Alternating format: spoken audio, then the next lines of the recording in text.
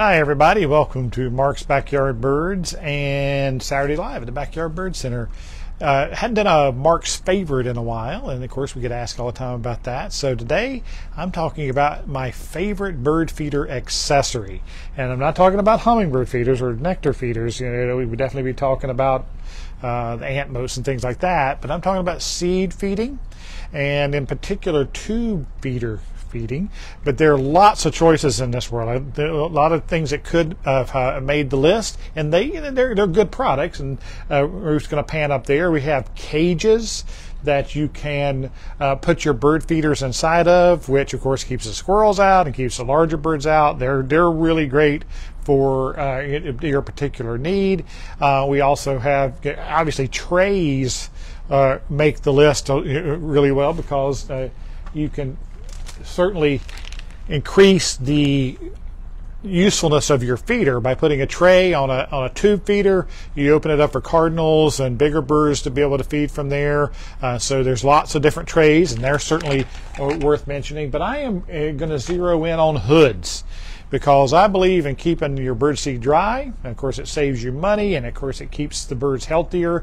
You don't want your birdseed to mold in the feeder, and hoods are a great way to do it. And there's lots of different kinds of hoods. We've got hoods with hooks, like this guy, where you can hang just about any kind of feeder underneath it. Obviously you want the feeder to be small enough to get the real weather protection that it deserves underneath there.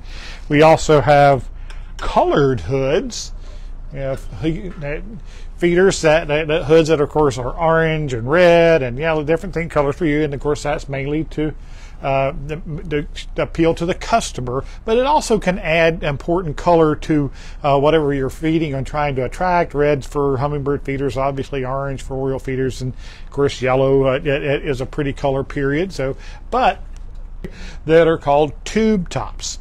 And these are hoods, like on the first one I showed you with the hooks. This one doesn't have any hooks. This has a slotted top, and it fits directly down on and sits perfectly on those aspect tube feeders, which is really great, because the closer that hood is to the ports, the more weather protection you get. And I use them on my feeders, and especially in the rain and the snow in the winter, the birds are tucked up underneath there, and they're getting to sit there and get some peace from the rain and snow that's falling there, keeping the seed dry. And you couple it with a tray, and that's a really complete setup. I love them.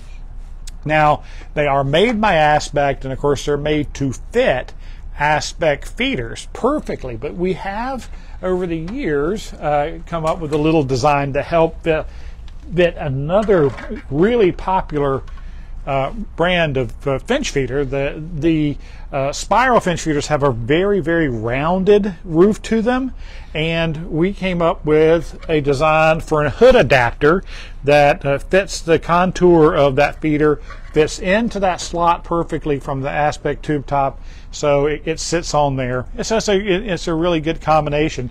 This feeder, for whatever reason, is very vulnerable to moisture, rain, so we think the hoods are a good investment when you're buying this type of feeder. So the Aspect tube top, and they come in different sizes. I don't know if Ruth can pan up to show you the big one here above me. Oh, I guess I can get it down.